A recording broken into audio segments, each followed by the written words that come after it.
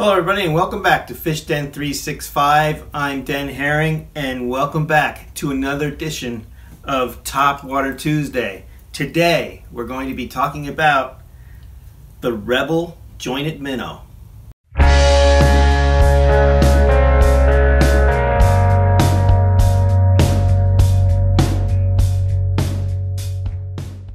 So the Rebel Jointed Minnow has been around for a long time. I don't know how many years, but quite a number of years. And it's an interesting bait and a very good topwater bait when you fish it in the proper manner. And we're going to be going over that today. It comes in three sizes, I believe. We've got this larger size. Then we've got a medium size. Whoops. And a smaller size, so you can get an idea. I like, when I'm fishing this topwater, I like the larger size and the second largest size the best. If I only had one to choose, I'd throw the largest size almost every time. This is an interesting perch pattern. This bait's been around for a number of years. It's been an on and off bait when it comes to production, and I think it has some years where it's more popular, some decades, I guess I'd say, where it's more popular than others. And over the years, there's been a number of interesting color patterns that Rebel produced. Some of them I don't think exist anymore today. Like, I don't know that you can get this perch color anymore. Maybe you can, but a lot of what I have, I know you can no longer get. This one's a dace. This one's like a black-nosed dace color. This is a largemouth bass color. I don't know if they still have that color today or not. They might. This one's no longer available, I don't believe. It's a northern pike pattern. Here's a rainbow trout. Not sure if that's around today. Bone-colored one. Good color, by the way.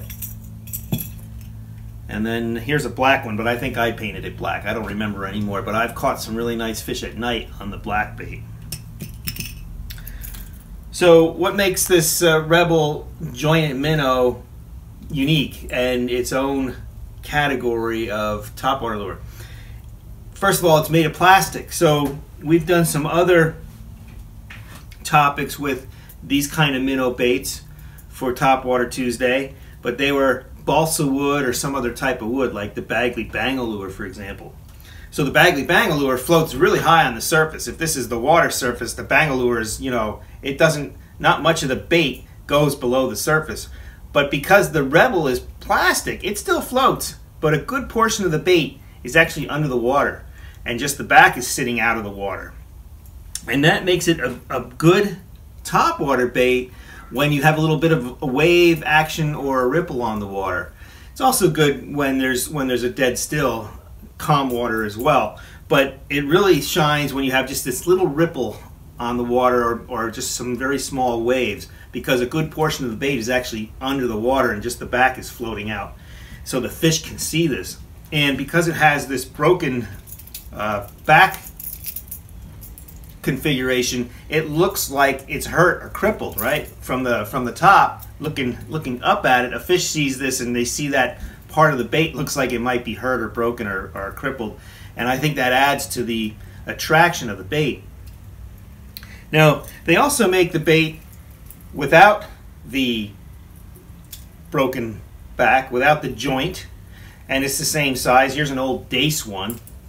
But for Topwater Tuesday this week, the discussion is the broken back one, or the jointed one. The jointed one, from my point of view, is a better topwater bait. This one tends to be a better jerk bait under the water.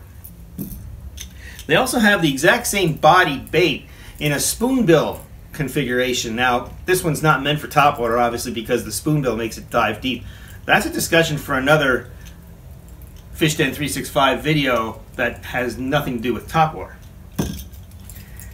Back to this one.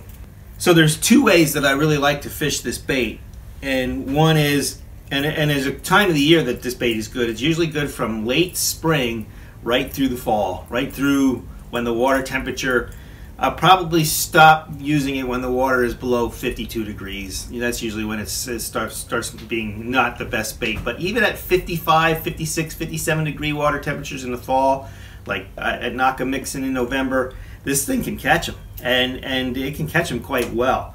Two ways I fish it. One is I'll throw it out there, let it land in the water, let the ripples subside, and just let it sit out there.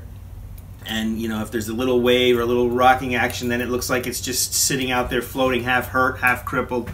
And then I might just reel a handle, you know, one full turn of the reel handle, or I might use the rod to just push the bait forward. So it might wiggle a little bit and then just kind of sit there on the surface again. I fish it very, very slowly that way. And I usually do this when fishing for largemouths especially. They tend to eat your lure within the first third of your retrieve. In other words, you cast the bait out, a good percentage of your bites are going to come in that first third of the retrieve. Less of a percentage in the second third, and still less of a percentage in the third third of that retrieve as it's getting closer to the boat, in other words. And so, but the majority, maybe 75%, is in that first third. So I'll fish it slow out there when it's away from me in the boat. And I'll stop and go and just let it float out there and let it sit and do its thing.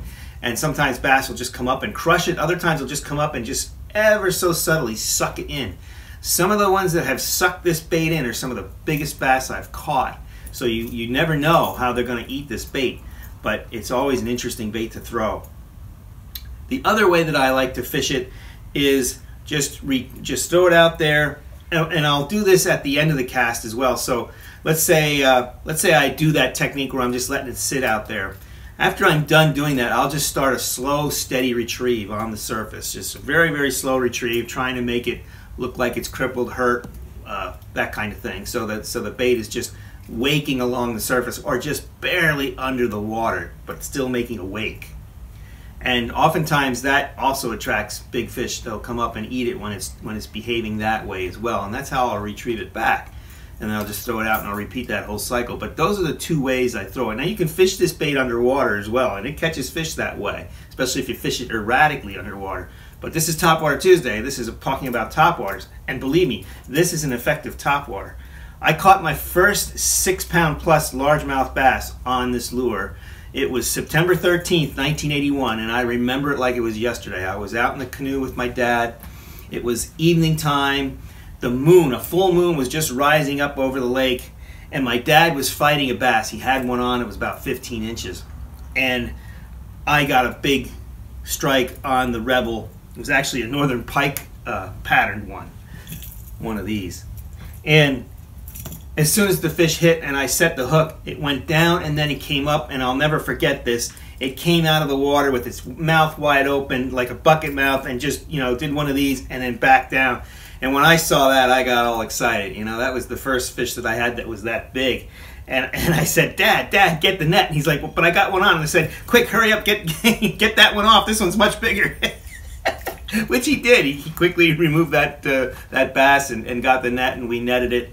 And I had my first 6-pound plus largemouth. It was 22 inches, a little over 6 pounds. And I'll never forget that fish. That's burned into my memory.